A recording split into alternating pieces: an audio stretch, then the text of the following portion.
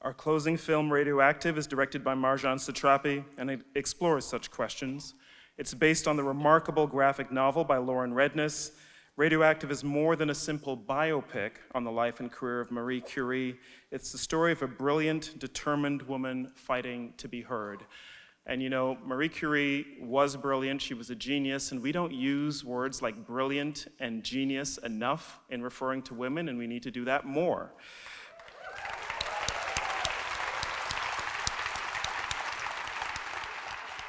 We're grateful to Amazon Studios and Studio Canal for providing us with this film.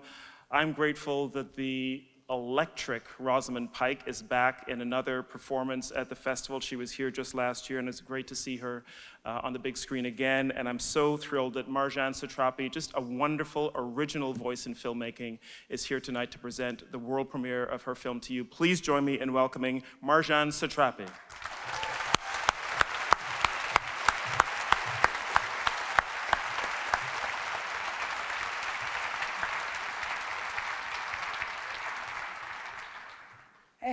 Thank you, Cameron. I'm very pleased to be here tonight. Very excited, also very stressed, because this is the first time I'm going to watch the film with an audience. So obviously I did not come alone. I just wanted to present you people that came with us. But first of all, I want us to applaud the fantastic writer of the book Radioactive, Lauren Redniss, that is in the audience tonight with us.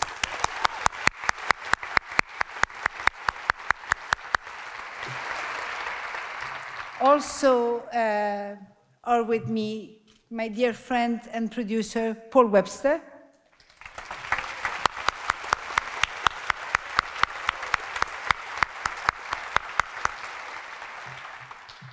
The awesome, amazing, very talented scriptwriter, Jack Thorne.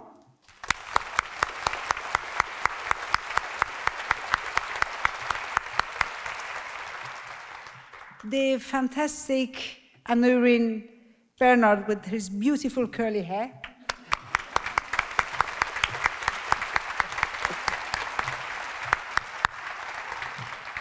And last but not least, the star of the film, the amazing Rosamund Pike.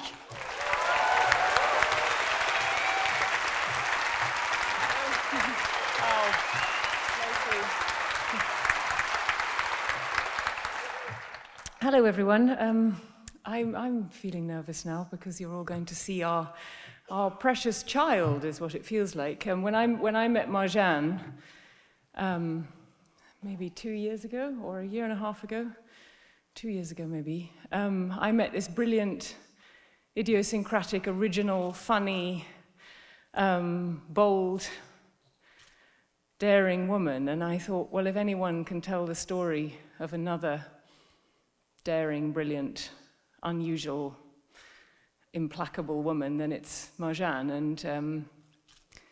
And I think, you know, Marjane and I became kind of kindred spirits in pursuit of finding the truth of Madame Curie. And I think she was our lodestar, really, all the way through the shooting.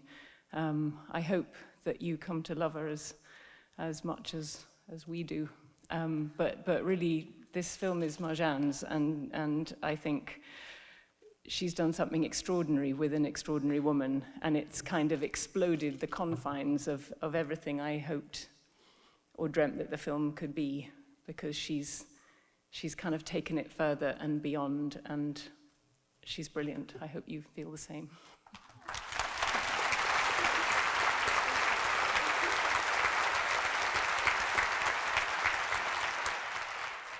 The team from Radioactive, producer Paul Webster, screenwriter Jack Thorne, and actors Aneurin Barnard, the star of Radioactive, Rosamund Pike, and the director Marjane Satrapi.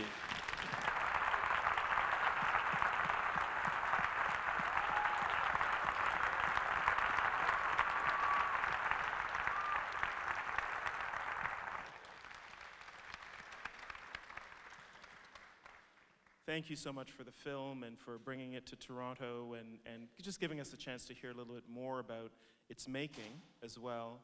I want to start with you, Marjane, if we could. And you know, Marie Curie is someone that we know from history. Maybe we don't know enough about her, and I think this film will help. But for you, what was the most important thing about Marie Curie that you wanted to communicate through the film? Well, first of all, I want, you know, you said in the other cinema, the word brilliant has to be more associated with women. And studies, they showed that small girls, until the age of 7, they can consider themselves as being geniuses. And after the age of 7, genius is something that only goes with boys. So that was, first of all, to make science attractive, because I think it's nothing more attractive than intelligence. It's the sexiest thing in the world is intelligent people. So that was one thing, and I think as the half of the population in the world are women, so if we just talk about statistic and number, so half of the stories should be about women, and this is not the case. All the women, most of the film, they're always related to the wife of, the lover of, the mother of, the sister of. They're always related to someone. And Marie Curie is herself. Everything else is related to her. So that was this. And then I loved this, she's completely uncompromising. She never compromise. And without making a case out of it, she's just like that. So I grew up, you know, with the myth of Madame Curie, but that is only once I started making the film that I understood how truly huge, immense she was. Thank you. Rosamund, for you, Marie Curie is someone about whom much has been written, but in order to portray her on screen, I'm sure you had to find a kind of an essence of this character, a core. And I wonder if you could tell us a little bit about what that was for you. I felt she was a very busy person. Oh, that's interesting. Focused on the task in hand at all times. A lot of clues came from the photographs that exist of her, where never once does she seem to be completely standing still and accepting of having her photograph taken. She always seems slightly annoyed that the process is going on. She's usually in conversation with someone while the photo's being taken on, or hurrying to the next destination. It's very hard to find a picture of her not looking slightly impatient if she is standing still, or otherwise. There's a wonderful picture of the Solvay conference where, you know, she's literally the only female with all the other eminent male scientists of her generation, and they're all, you know, posing very nicely for the camera, and she's just busily involved in conversation with her neighbor, who seems rather put out that he can't put on his best face for the camera. So there was clues like that, as well as, I suppose, that plus this document that came out about a year before we made the film, which hitherto has been kept completely private by the Curie family, and that was a grief journal that she kept in the days and weeks after Pierre's death. And I went to have a meeting with Marjane in Paris, and we were having breakfast, and Marjane presented me this translation of a page of this journal, and it was the most moving outpouring of love, true, sincere, grief-racked love that I've ever read, and I would just move me to tears into my croissant, and and I thought, my God, nobody knows this side of this woman. You know, everything you see is this formidable, you know, brilliant, quite austere, quite odd character, and there inside is this person with rivers of feeling and love, and I thought, how interesting. So now I've got the two sides of this person. I just have to fill in the rest. It is a love story as well as a story of a genius, and I wonder for both you and for Anurun if you could talk a little bit about creating that relationship on screen, what you were drawing on, and just given that journal that you mentioned, what kind of resources did you have at hand to get the character of the relationship? Yeah, for both of you.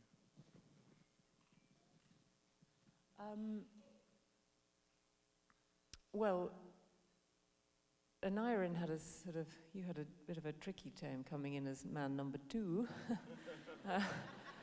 when really, you know, she's still only got her heart for man number 1. How did you feel about that?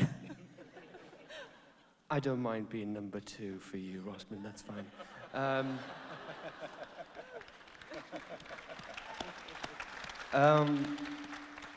Well, you know, the position I was in was that I was in love with both her and with Pierre. And they really, you know, for Paul, the character that I play, they really set him up for a life in success because he was training underneath them, and I believe that he had a great privilege and honor to be kind of ghosted through things. And you know, behind closed doors, Paul had a very disturbing marriage where he was being constantly beaten by his wife. So he had a very complex human being, which, you know, we don't really... I think there's only one thing that shows that in this movie, which is in the last scene with me and Rosamund, we put like a little cut on my lip because it was something that was being closely protected within his world. So I think for him it was an escapism, and I think he really did love Marie and he loved Pierre, but it just came out within this kind of frantic affair, which was always doomed to fail because he was always going to be number 2. Paul and Jack, I want to ask you about the project of Radioactive, and films sometimes take years to complete.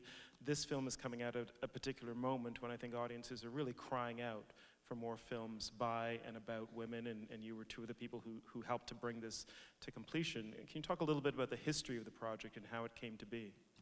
Sure. 2012, I read Lauren's book, Radioactive, Tale of Love and Fallout, and immediately saw that there was immense cinematic potential, extraordinary life story to depict. And I didn't have a clue how to do that. So luckily, I thought about Jack Thorne. I was working with Working Title with Tim Bevan and Amelia at Working Title as well. And we all agreed that Jack would be the best man for the job. And we gave you a very difficult job, I believe, in adaptation. Yeah, but also quite... this book, Lauren's book, is the most extraordinary book. It's a graphic novel that tells the story of 2 things, of Marie Curie and radioactivity. And what she does is she fuses the 2 of them all the way through. And that was a real privilege to get to play in that world and to try and do the same sort of fusing. And actually, I fused it in completely different ways, the way that film fuses it now, that the bits got moved around. But it was really, really fun. I want to ask maybe you and Marjan about what audiences expect from biopics, the story of a great life, and often chronological. You did not give us that. You took us well beyond the bounds of Marie Curie's chronology into what the impact of her work was as well, including the terrible impact of the atomic bomb. And I imagine that's drawing on the source material. I haven't read the original graphic novel, but I imagine that might be there as well. But in terms of how you shaped the story, the chronology of it, what kinds of leaps of imagination you allowed yourself, I wonder if you could talk a little bit about that.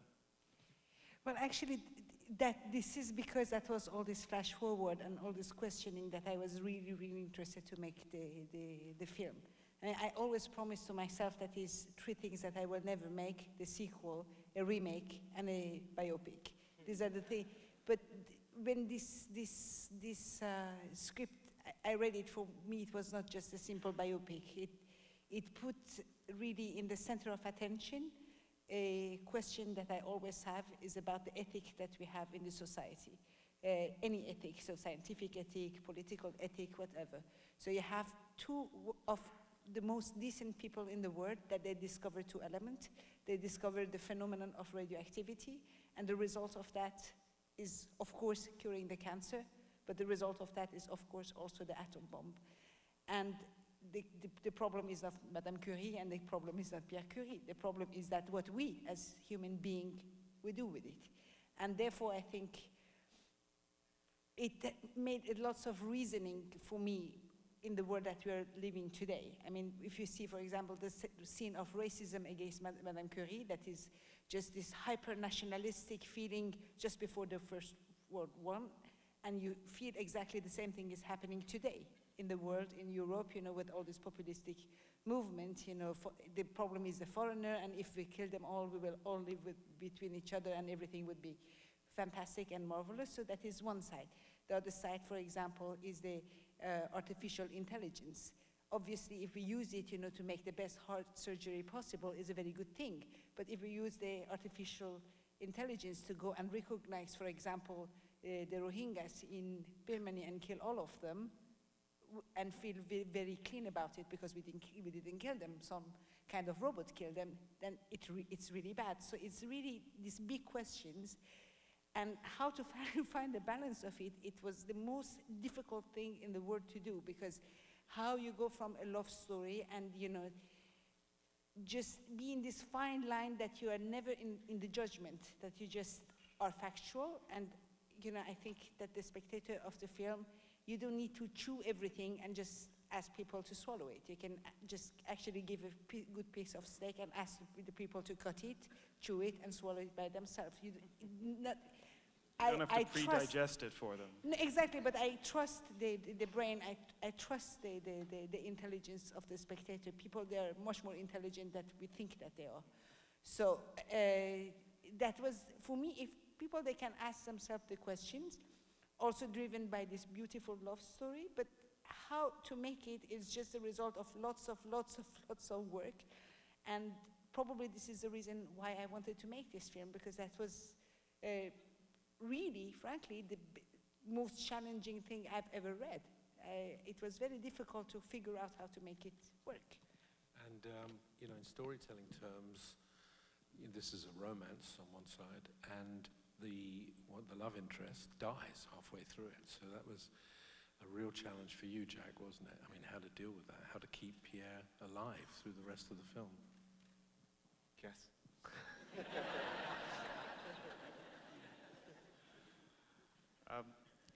Rosamund, I'd like to ask you, you've been gracious enough to come to the festival a number of times. You were here with A Private War, you were here with the United Kingdom, and in both of those other cases, actually also playing women from fairly recent history.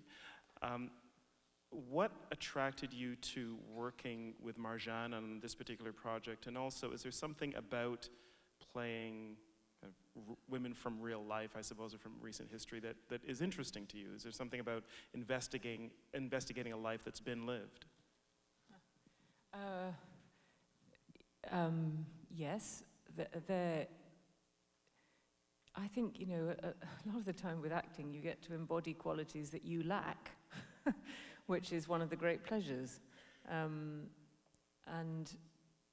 you know, it's I mean, on one level, you think it's an amazing opportunity to bring to life someone like Marie Curie and enlighten people as to all the amazing things that she did. You know, hopefully people will discover her through film who might not discover her through reading a biography.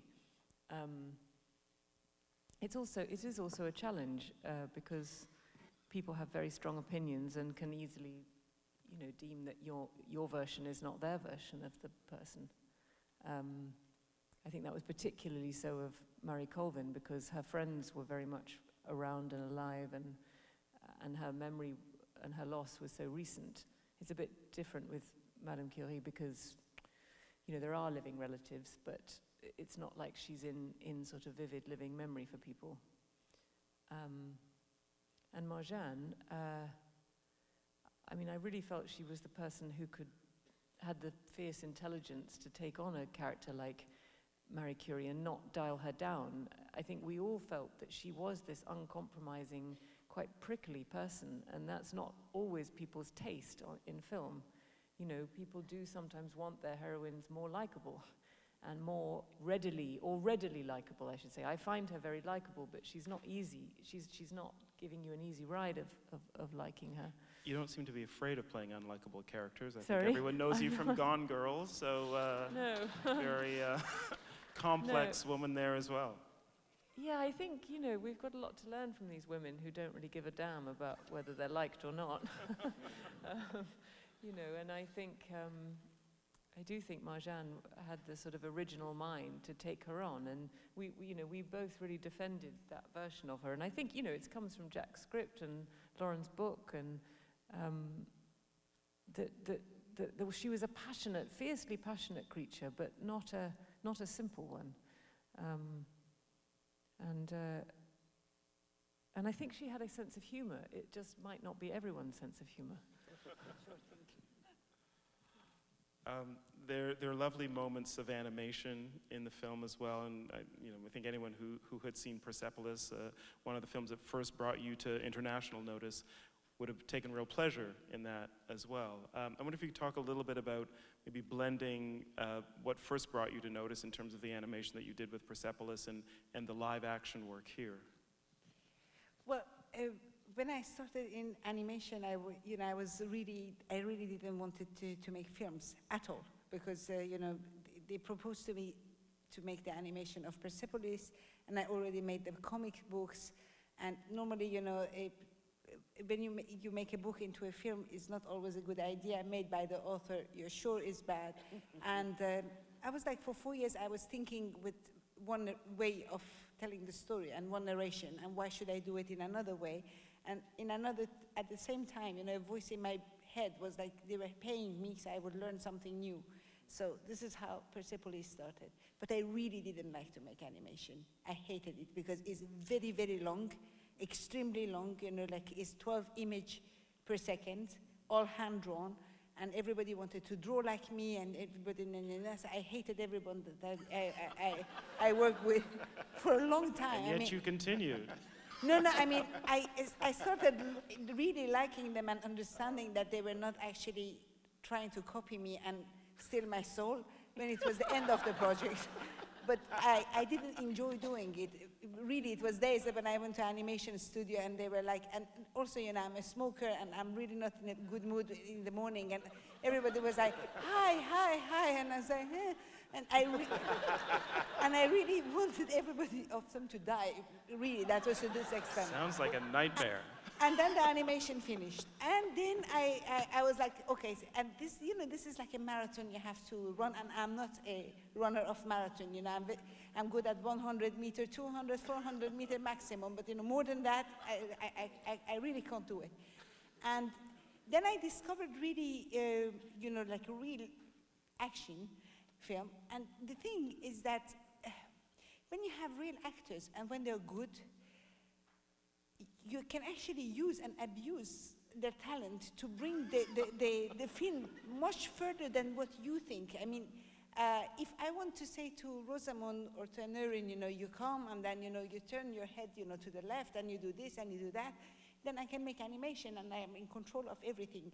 The good thing when you take great actors is that they bring something you have not been thinking about, and that is nothing more gracious than actually some moment, they would do something that I'm not expecting. And suddenly, instead of being the director, I'm the spectator of my own film. And this is the best moments, of directing, is when it does not belong to me anymore, and when the actor takes it and brings it much further than what I thought.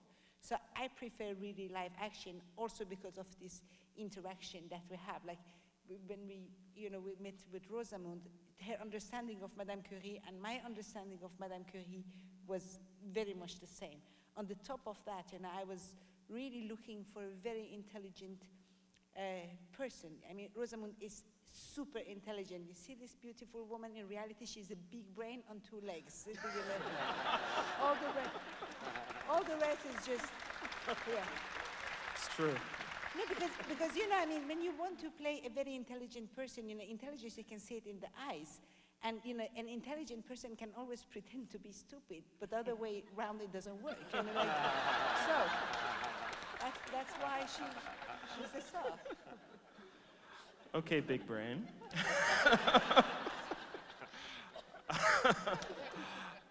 We're almost out of time, but I want to end by asking you generally what you hope to achieve when this film goes out into the world. There are a lot of young women, girls who are maybe studying science or choosing not to study science who could be affected by watching a film like this, and I'm not sure if you've got grander hopes in terms of how you think this film can affect people who might never have seen a genius in the form of a woman scientist.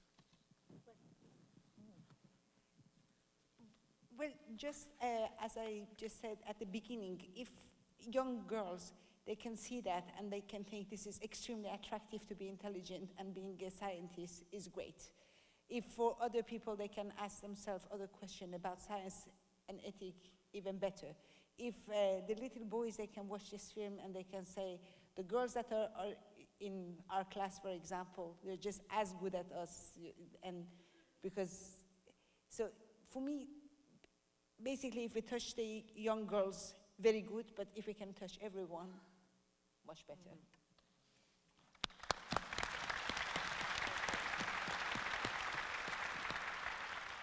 Rosamund? No, well put. I mean, well put. That's all we hope, really, is that people, I think people will be astonished, really, by what Marie Curie did, right through her life.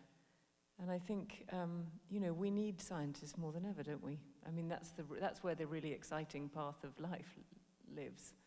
You know, we need new antibiotics and, you know, all kinds of innovation is exciting, but discovery must be the most exciting of all, you know, to actually, you know, to still work. While people are doing, obviously, there are realms of science that are flashier, but there are also realms of science that are very necessitous. And I suppose if people can pursue that, then, and inspired by our film, that would be amazing. But then the other flip side of it is, of course, like my friend's daughter, you know, there's a huge amount of books coming out about amazing women at the moment, and you've probably everyone's seen the series, you know, there are little books for children on Marie Curie and Rosa Parks and I don't know, lots of various women. And anyway, my friend's daughter just got one the other day, and she said, "Oh no, Mum, not another book about amazing women." But also, I think if our girls, they can learn, you know, not always to be polite and not always to, you know, try to be forgiving, you know, for what they are, and not having to please to everyone. And it's okay, you know, if, you know, because they always treated, they told me many times, they were like, "Oh, a real lady wouldn't do it, a real lady wouldn't do it." You know, by this, you know, real lady shit, you know, there are lots of things that you cannot do, so fuck the lady, I do what I want. So again, well put. All right, we are going to have to end it there, unfortunately, so I'll just ask you to please join me in thanking this remarkable team of filmmakers, producer Paul Webster, screenwriter Jack Thorne, actor Anirudh Barnard, the star of the film Rosamund Pike, and director Marjane Satrapi.